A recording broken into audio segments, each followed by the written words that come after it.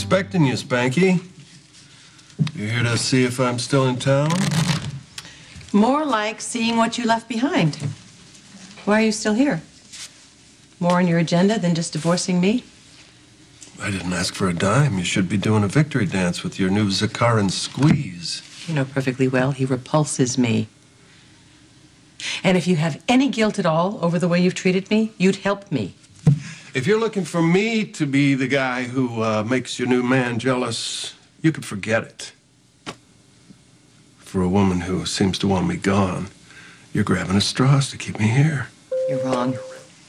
I don't care where you go or what you do. It's a familiar refrain, wife. Oh, wrong again. Ex-wife. Old habits die hard.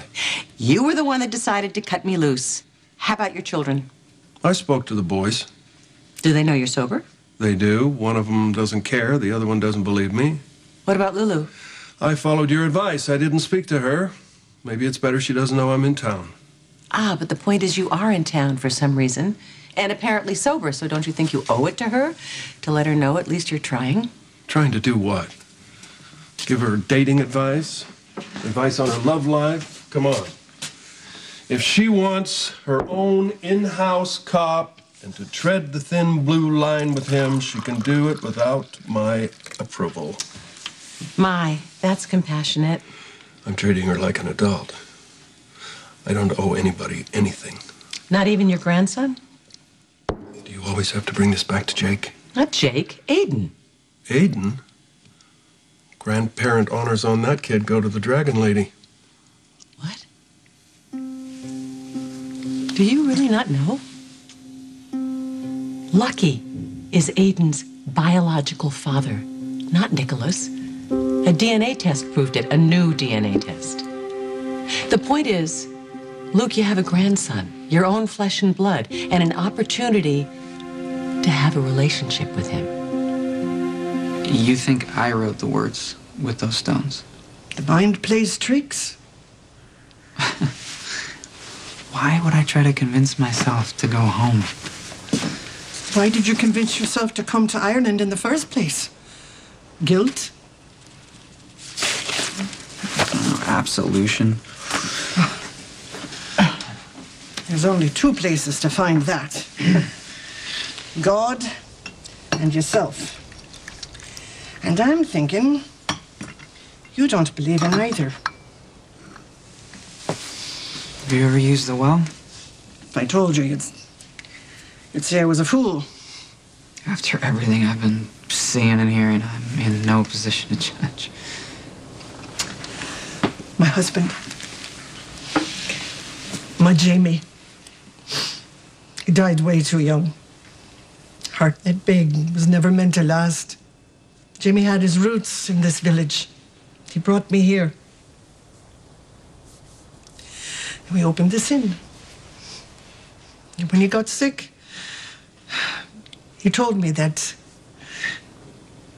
if he died while I was away, he'd come back one more time to tell me he loved me. Told me to use the well. I only drifted off for a moment. Barely turned my head. I'm sorry. So you went to the well, you waited. I'm still waiting. 23 years now. Why do you still believe after waiting all this time? Because I haven't got my husband's message yet. But you got yours. How long has Lucky known that Aiden was his kid? I don't know, maybe a few months. Nobody thought to tell me? Well, we'd have to find you first, wouldn't we? I've been back for weeks. Well, there was the Helena piece. You were hanging out with her. We assumed you knew. I got no use for a grandchild. Oh, what a nice choice of words. Well, what the hell am I supposed to do with this kid? Teach him to ride a bike, crack a safe? I already did that with Lucky. Just be present. Here's an idea. Why don't you come up with a fiction? Tell him that his grandpa is in Tierra del Fuego riding llamas.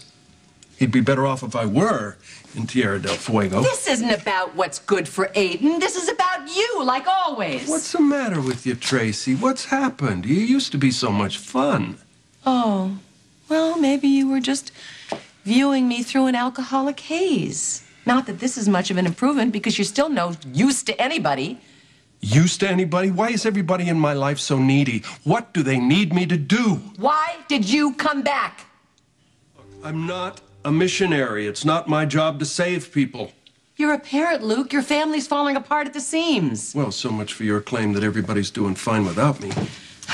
Luke, your children love you, whether you want them to or not. Break out the violins. Responsibility is not a four-letter word. You owe them support and guidance.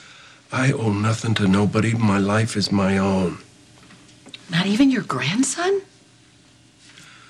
Here we go again. Back to Jake. Round and round, round and round. Well, it's the funny thing about merry-go-rounds. You always end up where you start. This is not a merry-go-round. This is bumper cars. Enjoy the ride. This is where I get off.